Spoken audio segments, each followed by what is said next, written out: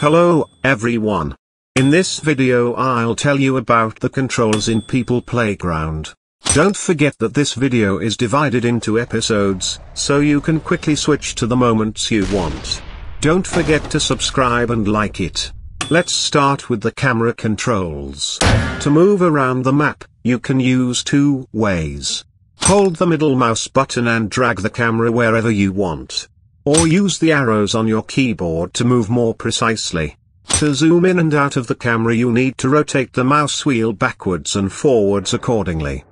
So, you've figured out how to use the camera. Now let's learn how to spawn an object. On the left side you have a panel with objects. At the top there are many categories with different types of objects.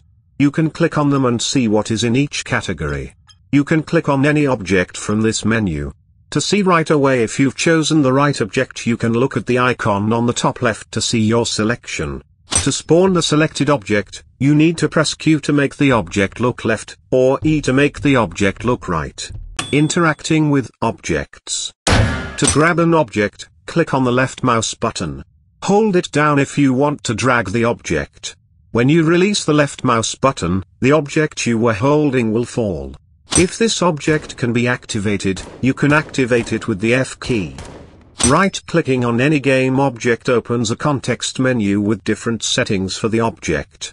To hide this context menu you need to left-click anywhere else or select any setting from this menu.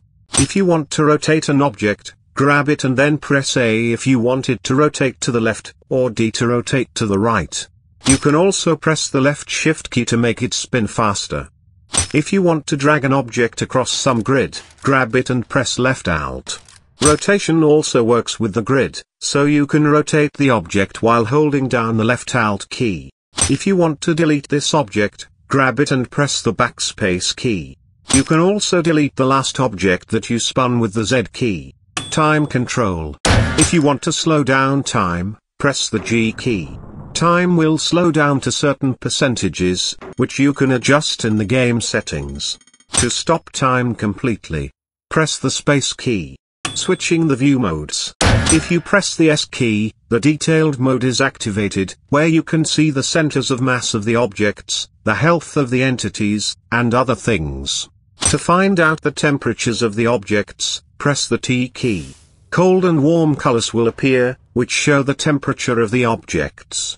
Game interface. To hide or open the sidebars, press the Tab key. To switch between tools and powers, press the left Control key.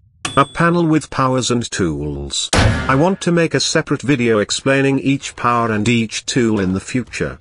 For now, I'll tell you how to switch these panels quickly. Each tool and power is numbered from top to bottom. From 1 to 9 in the tool panel and 1 to 5 in the power panel. In the tool pane, almost every single tool has additional tools. To select them, you have to click on the same tool several times with the same number. For example, I want to select heat pipe. In the panel, it's in category number 4. And in this category, it's number 3. So I have to press the number 3 3 times. For tools, there is the M key, which can be used to place a rope, a wire in the center of the object. Copying and pasting. To copy objects, you must first select them. To do this, hold down the left mouse button and select the objects you want. To copy the selected objects, press Ctrl+C. To paste the selected objects, press Ctrl+V. If you hold down this key combination, the copied objects will be shown as a projection. When you release the keys, the objects will be pasted. The answer to a more popular question. How do you give an entity a weapon in your hand? Easy and simple. You drag the human or android's hand forward, press the space key, which will stop time, then look for any weapon, turn and move it so that the human is holding it, and then press the F key on the entity's hand. Thank you all for watching, like and subscribe. It's very important to me. Bye.